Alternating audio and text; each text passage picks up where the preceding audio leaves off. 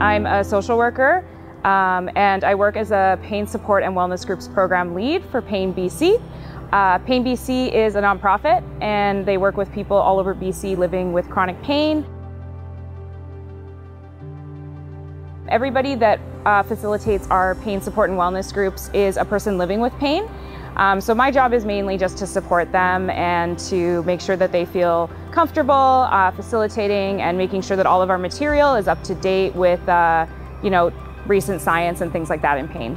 I also work on our pain support line. The pain support line is a telephone kind of counseling service. Chronic pain is kind of in the similar realm of mental health.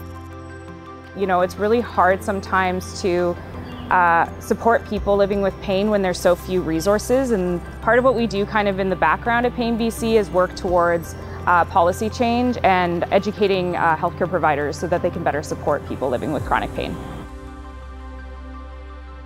I think to be a part of a union is to have a collective voice that is able to make changes and make important changes to support everybody within your workspace. The reason why we decided to unionize was to make sure that everybody on the team is supported.